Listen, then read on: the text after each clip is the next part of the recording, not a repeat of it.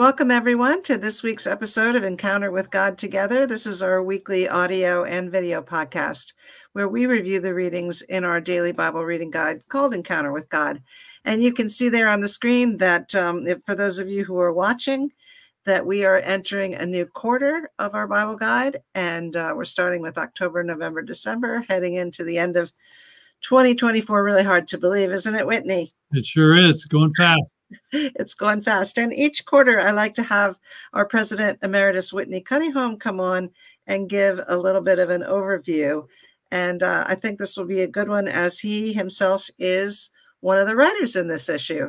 That's right. That's right. It was a long time ago that I wrote these notes. By the time it makes it through the whole process and comes up. So for me, it even feels a little fresh too. Yeah, that's great. Well, let me pray for you as you get ready to share. Okay. Father, I do pray for Whitney. I thank you for the way that he engages you, engages your word, and shares it with others. And I pray that you will speak through him tonight. In Jesus' name, amen. Amen. Amen. So, so kick us off with the new quarter. Yeah, well, it's a new quarter. It's the fourth quarter. And, right now in our notes, we're getting the baton pass from Elijah to Elisha. And so we're just doing that. So at the beginning of the quarter, we'll finish that up, but then we'll go through Ecclesiastes, Mark, 1st, 2nd, and 3rd John, Matthew, and Habakkuk, which is a lot of ground to cover. Yes. In one quarter. And if that's not all, there is right in the middle, there's this big chunk. We're going to do Isaiah chapters 22 to 39, which is the set of notes that I wrote. And I just like to reflect on that because it's sort of at the heart of our quarter. And I think there's some themes that are very relevant for us today. So if it's okay, I think I'll just make a few comments on that to kind of set that up, because I think that's the longest set of readings that we have. It's sort of the, Isaiah is the longest of the prophets. I believe it's the most quoted in the New Testament, so it's kind of the big one. And it's the big one for our quarter. So we'll reflect on that a little bit here. That sounds great. And, if Encounter with God readers, they're familiar with Isaiah because, mostly because of the beginning, right? Because the vision that Isaiah had in the temple and his calling and the overwhelming glory of God and how it just kind of blew him away. And we're reminded of, how when we truly have an encounter with God, a real encounter with God, what it does is it brings us to our knees. It reminds us of our own sinfulness. That's what you see. A real encounter with God makes you realize how holy God is and how far away from that we are, and yet how wonderful his grace is to accept us and love us as we do. That's the part we're familiar with. Well, the readings that we're going to go through this quarter in Isaiah are the less familiar parts of Isaiah. There's a lot of amazingly contemporary themes in there because Isaiah he lived for a long time, and he's living through a whole time of geopolitical pressure. And you can't read the news today without realizing we're in a very similar time. I mean, the Middle East is boiling over even as we speak, and all of us need to be praying for peace in the Middle East. But he was facing it. And so it tells us, how does a person who loves God, who follows God, who wants to encounter God, how do we live in this environment where the political, the military, the geo circumstances all feel like they're about to boil over? That's what Hezekiah is. And what's great is, in the first part of the readings, we get these oracles, these prophetic oracles to the nations. And you know what? We'll find them hard to follow. They are kind of hard to follow, kind of odd names and odd places. And then they zero in on Jerusalem. It gets a little bit clearer, but sometimes exactly what's going on in the prophetic messages, it's hard to follow. But the good news is from chapters 36 to 39, it becomes a narrative and it's the Hezekiah narrative, King Hezekiah. And so what we get is a personal picture of how one individual deals with, responds to these pressures. And that's what I think makes this really relevant. Not only is it relevant, the themes that we're experiencing in the world today, but also the pressures that we face as encounter with God people. And so there's actually two very famous accounts in the Hezekiah narrative that we're going to run into. And the first one, I would say, helps us get a picture of how to deal with external pressure. External pressure. We all have things outside of us, things at our work, things at church, things, external to us that are pressuring us and keeping us awake at night. And for King Hezekiah, it was a letter from the king of Assyria, and it was also his field commander that basically were defying, Hezekiah and challenging him, saying, we're going to take you down, don't even try, all of that stuff. And what does Hezekiah do? The famous thing he does is he spreads the letter before the Lord and just prays. And I think there's a model for us, what your external pressure is. Have you ever taken a symbol of what that external pressure is?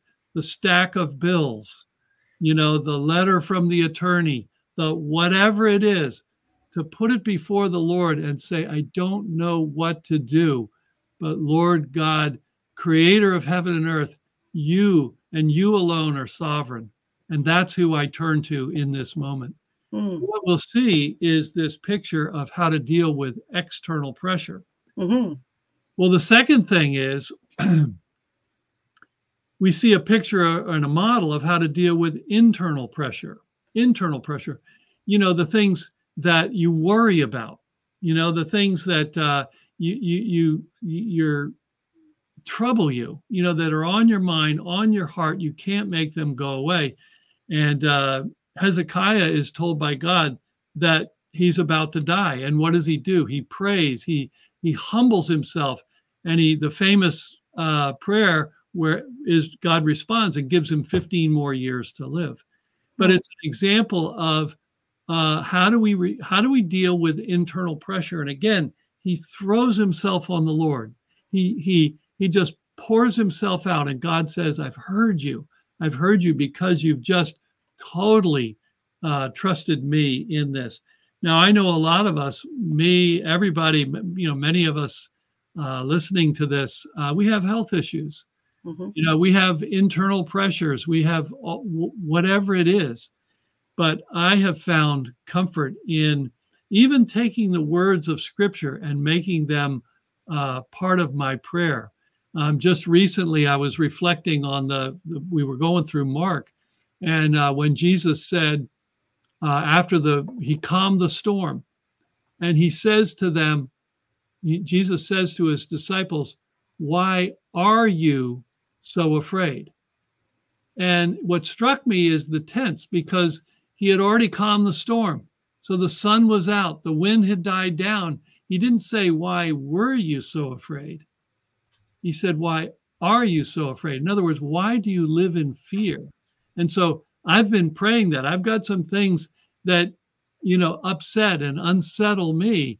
And when I feel that, I say, I just pray that out loud. Why are you so afraid? And it reminds me that Jesus, when Jesus is there, the outcome may go one way or the other, but there's no need to be afraid. And you see a picture of that in Hezekiah, where he throws himself to the Lord in that. Well, there's one other thing, and I wish this wasn't in the readings. I really do. It's chapter 39. And Hezekiah, after all this gritty determination, throwing himself on the Lord for the external pressures and the internal pressures, he blows it at the end. And he gets a letter from another letter, a friendly letter, and he totally, you'll see how he totally loses it and just kind of loses all his gritty determination, and the Lord judges him for it. I wish it wasn't there. It's kind of the sad ending. You wish they would redo that part of the movie. That's when you watch a whole series and then you're like, why did I do that? Yeah. Yeah. What I would say is the Hezekiah narrative is a fascinating narrative. It's an often overlooked part of Isaiah, but there's a lot for us in this time. And I guess that sad ending, or that unsatisfying ending, reminds us that there's a danger in the good times. Yeah. You know, when the pressure was on, Hezekiah was laser focused on turning to the Lord. When the pressure was off, he got lazy, spiritually lazy, and that's when he was most vulnerable. And maybe that's the lesson for us. That's when we're the most vulnerable as well.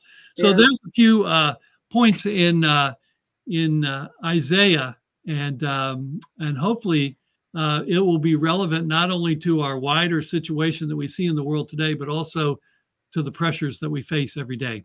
That's great. Thank you so much, Whitney. And, you know, there are a lot of books that are coming up this quarter, and that just reminded me of a project that I think you're working on to try to make sense of the whole of Scripture. Do you want to share a little bit about that with those who are watching, and how you're thinking about it?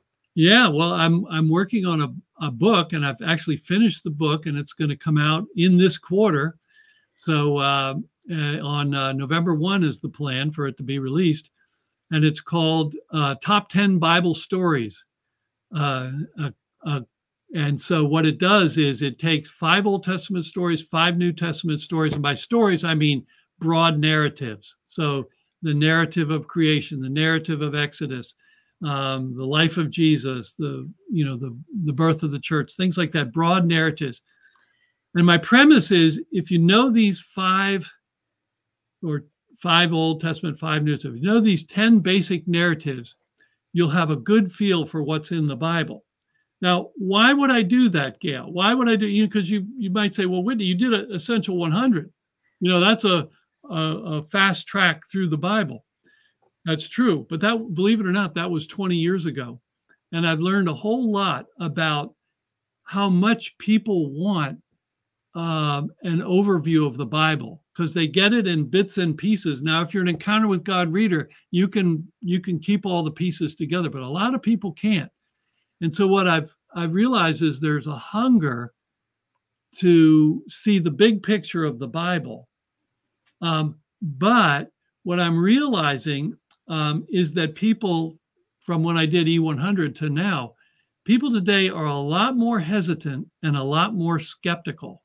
So they're curious about the Bible. They want to know the big story of the Bible, but they don't want anybody forcing an agenda on them. So what I've done is I've written this one for the skeptical mind. Oh, interesting. So I built in something, I call it the no hidden agenda promise. So my promise is, I'll walk you through the Bible like a friend, and I'll point out what it says. But at the end, I'm going to step back and let you make up your own mind about what you believe. And I think that approach is the approach that that people today, curious seekers, want to know. And by the way, I think it's the approach that people in the church, Bible people, need as well. They want to discover it for themselves. So I'm excited about this, but I'm also excited because, Gail, I know you and I are working we're going to work in partnership to try to get whole churches to do this together. Yeah. And what I've discovered over the years is when groups of people, churches, small groups, when people read the Bible in community, I don't mean a group Bible study, but I mean they're reading and living the Bible together, there's real spiritual power in that. I've called it over the years Bible reading revival, and I've seen it in church after church. I've seen the smallest musty basement church come alive when people are reading and living God's word together. And so what I hope is, not only will this Top 10 Bible Stories project get people who are hesitant and skeptical about the Bible into the word, but I'm also hopeful and prayerful that God will use it to create little pockets of Bible reading revival in churches and groups wherever they have it. And you know what, Gail, I'm looking forward to working with you on this because, just Scripture Union's connection to the church. And we'll just see. Yeah. So keep your eyes peeled out there for news about that. And if it's already sparked your curiosity, send us a note. Let us know. We're looking forward to the November 1 date. Yep. Great, Whitney. It's great to see you continuing to produce helpful tools to help us see our way through Scripture. And thanks for getting us going on this quarter. Yep, I'm looking forward to it. That's great. You want to close us in prayer? And maybe I think there's a couple things in the world going on that you mentioned. Yes. And also, I'm very mindful of Western North Carolina. A number of our donors and supporters live or have houses in that area, and just hard to believe what we're seeing on the news. Yep. So you give a little prayer. That would be great. Yeah, pray together. Thank you.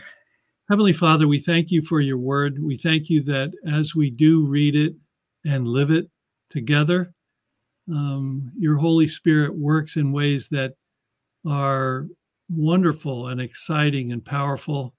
And God, I pray that for this quarter for Encounter with God. And I pray this for all the different ways that Scripture Union is at work, rallying people around your word. Also, Father, we're mindful that this is a needy world. So we pray for peace in the Middle East. Lord, it's beyond our abilities to fix or even understand, but it's not beyond you, the maker of heaven and earth. And so we appeal to you, Lord, to bring peace to that troubled part of the world. And we also pray for our brothers and sisters that are just dealing with overwhelming amounts of water in North Carolina and in the South and wherever the hurricane is gone. Lord, we pray that you would come to their aid and come to their aid quickly. And we pray these things in Jesus' name. Amen. Amen. Amen. Thank you so much, Whitney. Look forward to engaging more deeply with your notes in particular. Okay. Have a great week, everyone. Bye for now. Bye, Gail. Bye-bye.